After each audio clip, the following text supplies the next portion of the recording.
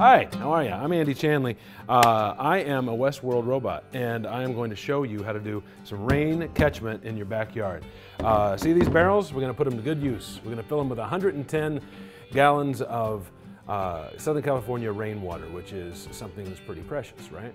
I had to start by putting up gutters in my house. Maybe you have the same problem. In Southern California, you see, a lot of us just have concrete in our backyards. We have concrete in our driveways, and that water then, that rain just goes right off into the storm sewers and into the ocean. But if we save it, then we can use it on our plants. You don't want to drink it because it'd be nasty. There'd be all kinds of asphalt from your roof on it, but if you save it, you can put that water to good use. So I put up these gutters over the weekend. You can tell because I was working with sheet metal. And now I'm going to pierce the gutter and fill up my 2 barrels with 110 gallons of water, and then the rest of the water is going to get washed down this pipe and down this channel down to my storm drain that's back over here. So to get started, what do you need? Well, you're going to need some barrels, and you're going to need some way to get the water out of the gutter, right? So I've got that. I've got a hose, and I've got one of these little guys. Now these kits you can buy online, they're like 20 bucks. And what's gonna happen is I'm going to stick this into the gutter. It's gonna go inside it, so when the rain comes down, it's going to wash in through here and down the hose and into the barrels. And any rain, you see that's not as big as the gutter is, so anytime it gets filled up, if it gets all the way backed up in here, then the extra water will just drain around it and go down the storm sewer. So we'll need this kit. Then I'm going to connect the 2 barrels with this, and I'm going to get everything into this barrel with a menagerie of fittings. You'll see that I already put on some of the hardware that we're going to use for this, like these 2 bushings that are going to connect the 2 barrels. Now, why did I put it at the bottom? You could have put it at the top, you could put it anywhere, but if I put it at the top, that means then this barrel is going to fill all the way up before the overflow comes over and starts filling this barrel up. But if I put it at the bottom, well, then both barrels act as one and they'll fill up at the same time. And then I can come over here to the spigot that I drilled in here and drain the water and take it out and water my plants. Another thing that we're going to do is we're going to elevate this just a little bit, because while I could put, you know, any kind of hose on here and lift that up to get the water into my watering can, it's going to be a little bit easier if it's raised off the ground a little bit. So I'm going to put in the last of these bricks, cinder blocks.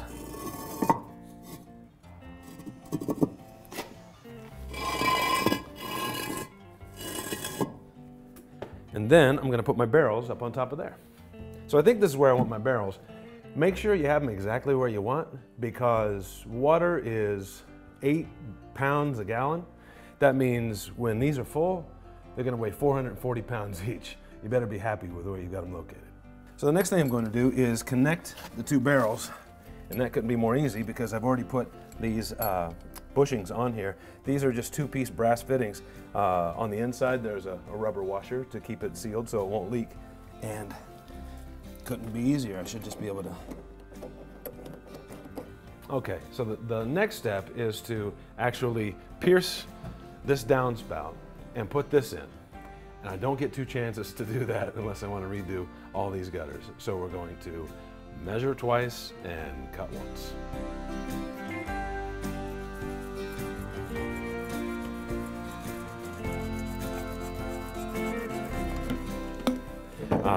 I'm going to make sure that all of these pieces fit.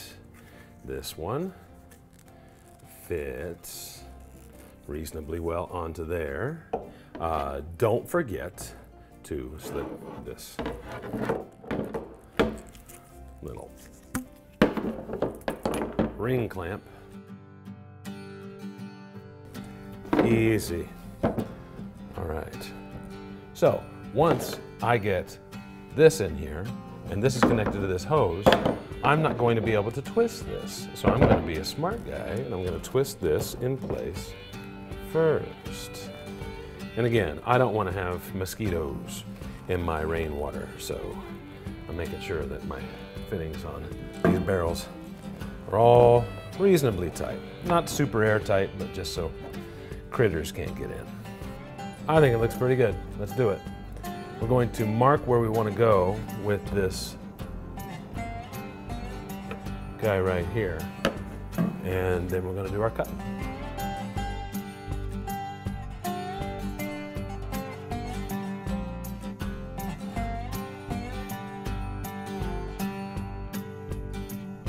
So halfway between those two marks is where I want this sucker to go. You see how it's going to fit flush up against there.